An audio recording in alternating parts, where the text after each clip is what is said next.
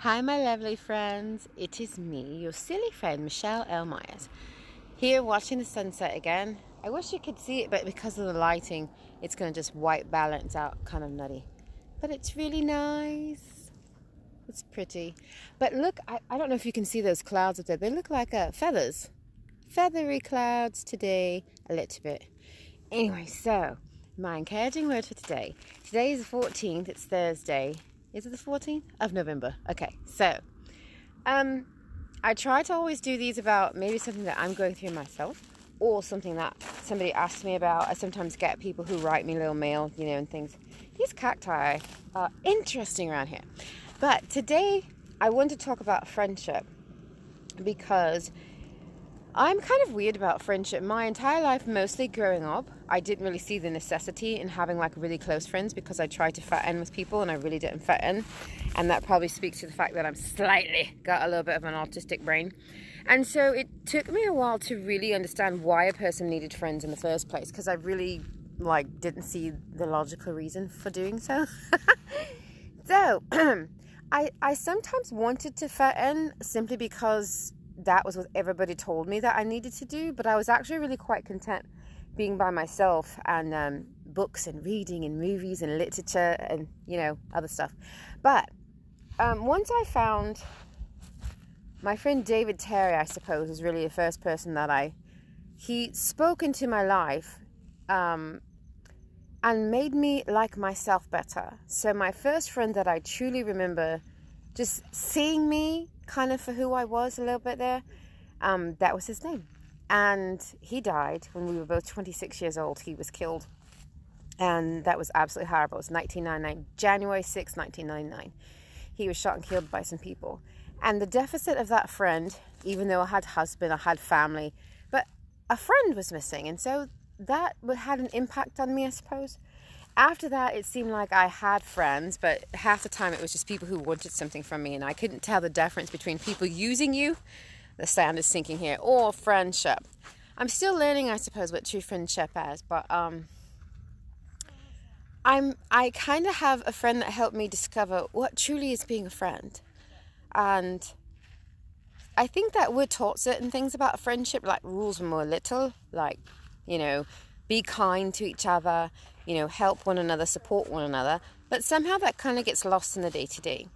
So I had to rediscover every different segment of my life. I had to kind of rediscover what friendship was. And then I had to also learn about when you have a good one, you need to celebrate that and to, be appreciative of that, because not everybody has good friends. So I have a friend that taught me what I'm learning most is somebody who is truly your friend makes you a better you. Not makes in a fastful way, but they celebrate who you are, they accept you for who you are, but they also remind you of that when you can't remember who you are, but they also cause you to want to do more and be better. And they speak into your life in such a manner that they make your world more efficient. They make your world more beautiful. They make what you are in the world more beautiful. Therefore, they're your friend.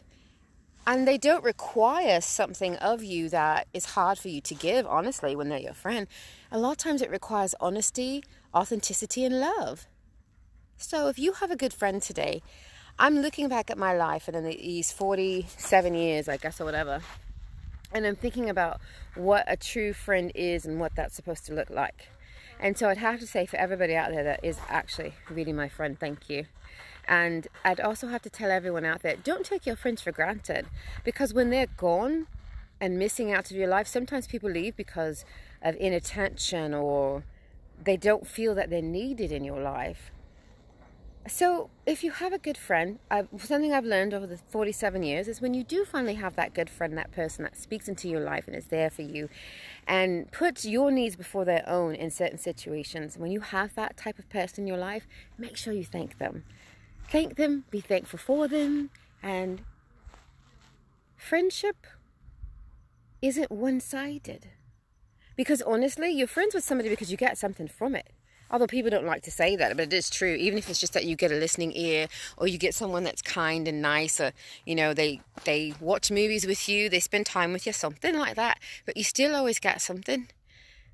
But you have to always make sure that people that you're connected to, that there's a give and a take about it. What do they add to your life?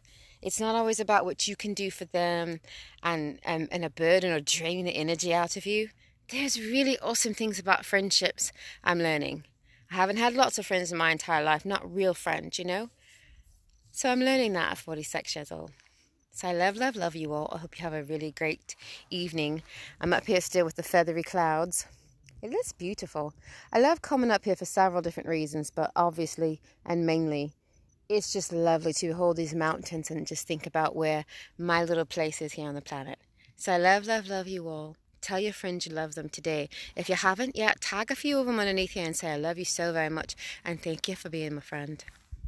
Love, Michelle. Bye. Bye. Hi, Ricky. That's my friend. Hi, Ricky. See my view? You'll have to watch back. I'm in the mountains. I love it. I love you all. I'm getting attacked by a bug. I'll talk to you all really soon. Bye.